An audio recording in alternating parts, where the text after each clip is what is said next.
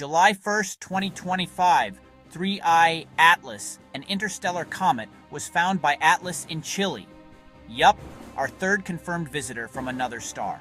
Spotted in southern skies by the Atlas survey, automated sky scans caught the motion.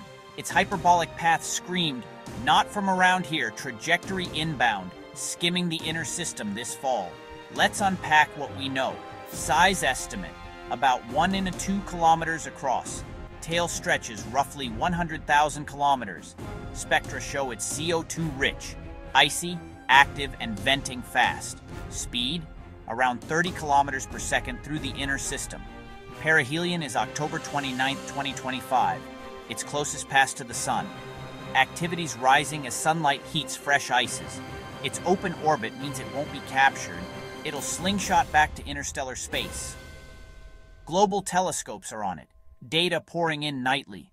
Now the spicy part, alien craft. Social feeds blew up with theories and hot takes.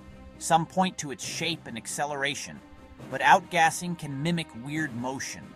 Harvard's Avi Loeb says keep an open mind.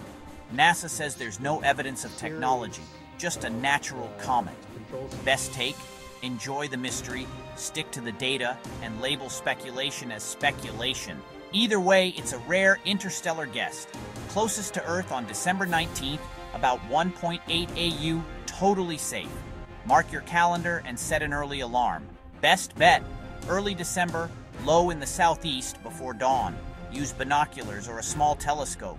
Expect a faint fuzzball. As of 6:30 p.m. EDT today, it's trending brighter near perihelion. No impact risk, no panic, just sky watching. Hit subscribe for more.